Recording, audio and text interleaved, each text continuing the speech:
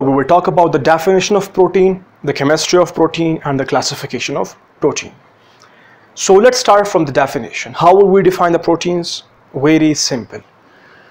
Polymer of amino acid is actually called as protein. Now what do we mean by the polymer of amino acid? When several number of amino acid monomers join together, they will make a structure. That structure is called protein. So this is the very to the point and simple definition of protein. Now let's move towards the chemistry. In the chemistry, we will talk about the amino acid structure. Amino acid. Now what is amino acid? Very simple. Such molecule which contains amino group and acidic group is known as amino acid. And here is the molecule. This molecule contains the acidic group known as carboxylic acid and the amino group, which are attached with a carbon, central carbon known as alpha carbon, to which one hydrogen and a side chain here is represented by the alkyl function group. So this is the general structure of amino acid, and the amino acids that we classify, which are 20, 10 essential and 10 non-essential. These amino acids do not exist in this shape. They exist in ionic shape, and that ionic shape is given the name zwitterion. Now what is zwitterion? When within a molecule the proton shifting happens and the molecule turns to ionic shape, then that is known as zwitterion. So here our carboxylic acid and amino group.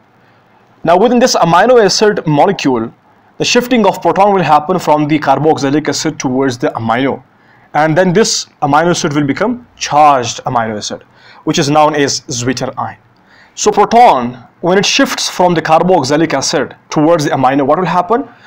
Here carboxylic acid will become COO negative, and the proton will move from the carboxylic acid towards the amino, and what will happen? NH2 will be converted into NH3 positive. This ionic structure is known as zwitterion, and this is the actual existence form of the amino acid. Now let's move towards the classification. The proteins are classified into three major groups. The very first one, the proteins are classified on the basis of function. Number two, on the basis of the chemical nature or solubility. And number three, on the basis of nutritional values. And now you people might be thinking that what is 1, 2, 3, 4 and 5 here? These are actually the steps that I will follow in making you people understand about the classification. So let's start from the function, the very first one. On the basis of function, the proteins are further classified into two, static and dynamic. Static, it stands for standing, and dynamic when something is in motion, or if something changes continuously, or if something is possessing several functions. So static are actually the structural proteins. These are the proteins that are helping in structure formation. These are playing the role of like a brick and mortar. You know, when you people are building a wall or a building, so for that you people need brick and mortar. Then you can build the structure, the building. According to human body, we need these collagen, elastin and keratin to make the hard structural and standing support for our body. And dynamics include enzymes, which are protein in nature, and they are performing several functions in the body. And actin-myosin, these are proteins which are helping us in motion, and receptors which are helping in receiving the signal from the atmosphere and then transferring that signal inside the cell in order to perform a specific job. And genetical proteins like histones, which are responsible for genetics. And defensive proteins, these are the proteins that are playing defensive role in the body, means they are helping fight against the foreign germs. Example is immunoglobulins, IgG, A, M, E, etc. So this is all about the function classification. Now let's move towards the chemical nature. According to chemical nature, we classify the proteins into three major groups. The very first one is simple. When our proteins are only made up of amino acids, then those proteins are known as simple proteins. So simple proteins are further divided into globular and scleroproteins. Globular proteins are globular in shape, spherical in shape. Examples are the albumin, globulin and histones. And one thing that you must know about these is that all the proteins, you must check the dietary supplements that include these proteins. It will be very beneficial for you people in future. The next one is scleroproteins. These are the hard proteins which are only made up of the amino acids like collagen, elastin, alpha keratin. We discussed these here also. And the next one is the conjugated proteins. Now what is conjugated? Conjugated means when something extra is joined with your protein.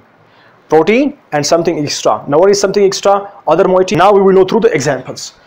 Glycoprotein, the very first one. When carbohydrate is attached with the protein, it is called as glycoprotein. And the mucoprotein, the same, when the carbohydrate is attached with a protein. Now what is the difference between the glycoprotein and mucoprotein? The only difference is the percentage of the carbohydrate. If carbohydrate attached with the protein is less than 4%, then that is known as glycoprotein. And if the carbohydrate attached with the protein is more than 4%, then that is known as mucoprotein. Got?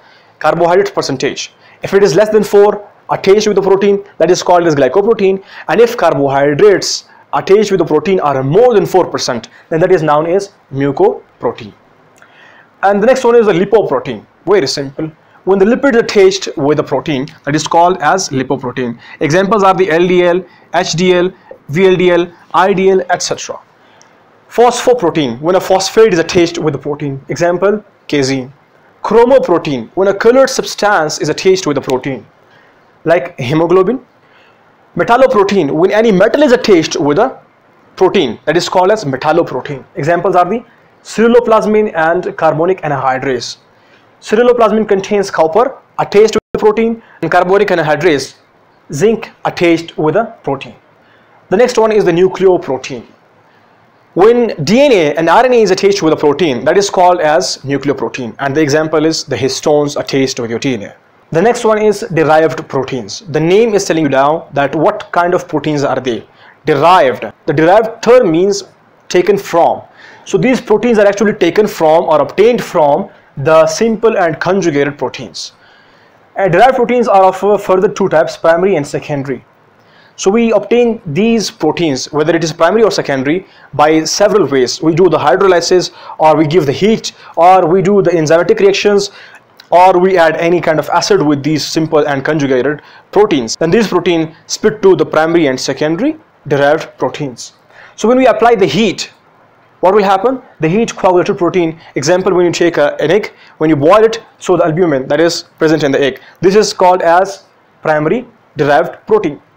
Proteins which are obtained by the enzymes, and the enzyme reacts with the protein, so like this, what will happen? The product will be the primary derived. Example is the fibrinogen, when it is converted into fibrin by an enzyme. Metaproteins, these proteins are the primary derived proteins which are obtained after reacting the acid or alkali with our simple and conjugated proteins. And the secondary are the peptides, polypeptides, peptones, and proteoses. So these are the primary and secondary. So like this, we completed our simple, conjugated, and derived classification, which is the chemical nature classification of the proteins. Now let's move toward the third one, nutritional classification. Now on the basis of nutrition, we further classify the proteins into three major types. The very first one is called complete proteins, partially complete, second one, the third one is incomplete. Very simple. When you are taking any diet, in that diet, if there is 10 out of 10 amino acid available, then that protein diet is known as complete protein. Examples are the casein. Complete protein is the protein that contains 10 out of 10 amino acids. Example is the casein and albumin. And the partially complete proteins are those proteins which also contain 10 out of 10 amino acids, but either 1, 2 or more than 2 amino acids, their concentration is not complete. And the third one, incomplete. Now these protein diet, they are missing one or more amino acid completely. So now how many amino acids will be available in our incomplete proteins? There will be 7, 8 or 9 out of 10 amino acids. And in the partial and complete, we will have 10 out of 10. 10 out of 10 in the complete, 10 out of 10 in the partial, and in the incomplete will be missing either 1, 2 or more than 2 amino acids